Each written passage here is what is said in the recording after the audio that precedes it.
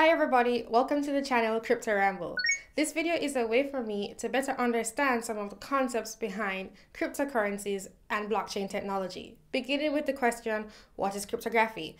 In this video, I'm just going to mull over some of the information that I learned while doing research. Cryptography arose out of the need for people communicating to ensure that their message was both being received by the correct person and also received accurately, that is, not having been tampered with. It's a way to secure communication across an insecure channel.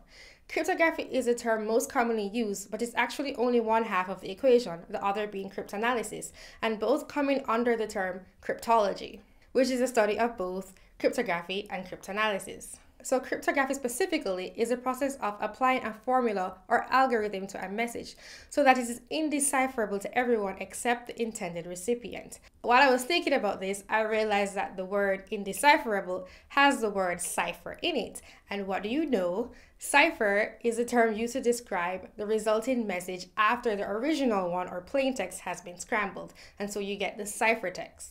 Cryptography involves encryption using an encryption algorithm, an algorithm being a set of rules that define a process applied to a given input in order to get a given output. And cryptanalysis is a method of deciphering the encrypted data by figuring out the pattern in the ciphertext that gives a clue as to what the original message was.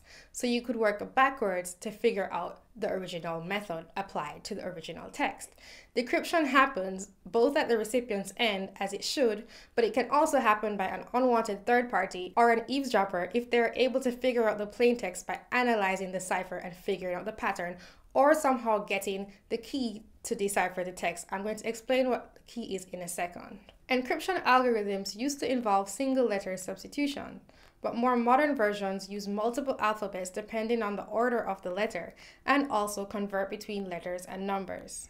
In the past, people would come up with encryption algorithms that they kept secret, as they assumed keeping the method of encryption secure was the best way to make sure that the channel was secure. But counterintuitively, making the encryption algorithm public is the best way to ensure that it's secure, because then everybody can know how likely it is to be broken because everybody's trying to break it. And so that wound up being the most secure method. Thinking that a code was secure just because of the people working on it who thought that it was secure resulted in even wars being lost.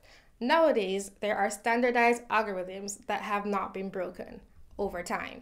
Because encryption formulas are standardized, there has to be a way to make sure that not anyone who knows the formula can get the message. The way this is solved is by the use of keys. Even though there is an encryption formula, there are different keys that define what the ciphertext is when applied to the plaintext using that formula, or what the plaintext is when applied to the ciphertext. That's encryption and decryption keys, respectively. So the encryption algorithm works with keys, and keys are the key to deciphering the text and the crux of the security. So the key itself has to be sent over a secure channel, say in person. Think of a one-time password. There is symmetric cryptography, where the same key is used to encrypt and decrypt the message. And then there is asymmetric or public key encryption, where there is both a public and a private key. Public and private keys work as a pair, where someone could publish the public key so anyone can send a message to them specifically, but only that person with the private key is able to decrypt and read the message. Using a public and private key pair, the private key need not be shared with anyone. Multiple public keys can also be generated from the private key, which adds another layer of security.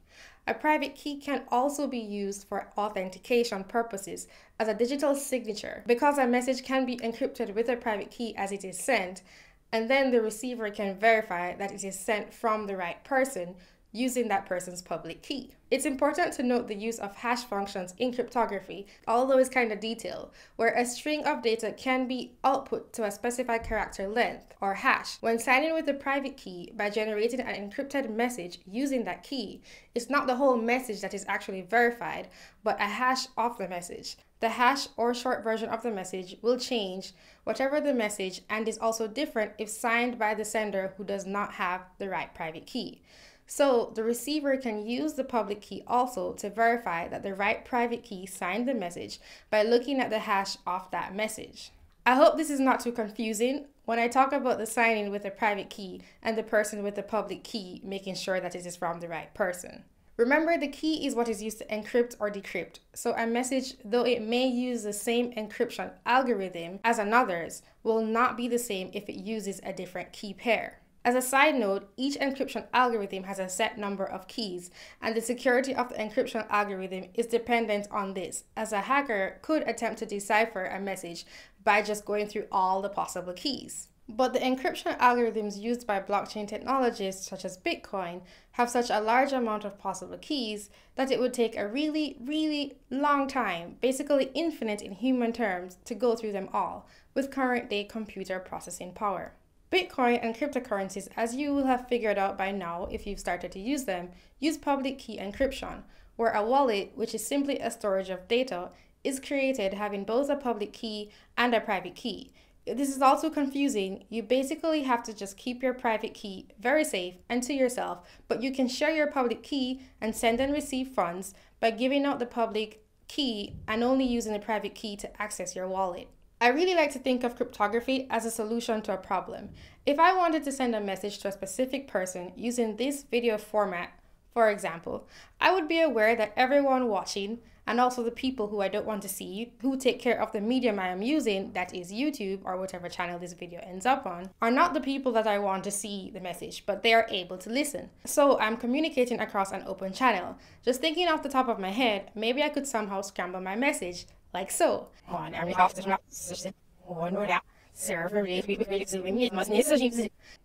However, the issue is that it cannot be random, because you have to have a formula that can be applied in order to figure out what the original message was. A real-world example of an insecure channel is when you're uploading or downloading packets of data over the internet, or maybe when using cell phone networks. We can encrypt data on our hard drives also, or phones, using passwords. But data security goes beyond this to preventing social engineering as well, such as phishing emails. So the whole system has to be looked at, and cryptography cannot only be relied upon. Cryptography solves the problem of communication over an insecure channel. And that is my understanding of what cryptography is. Thank you for watching. Goodbye.